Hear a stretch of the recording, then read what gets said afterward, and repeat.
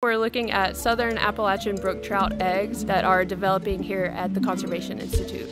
It's about 3 to 4 weeks after spawning that you start to see the eyeballs develop. That's kind of our sign that we were successful in the spawning and that all these eggs are fertilized and developing properly.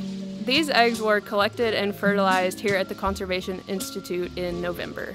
The adults for this project were collected back in the summer, so this is the first time they have spawned for us at the Conservation Institute. It's a really big deal that we have this many eggs that are in this stage of development.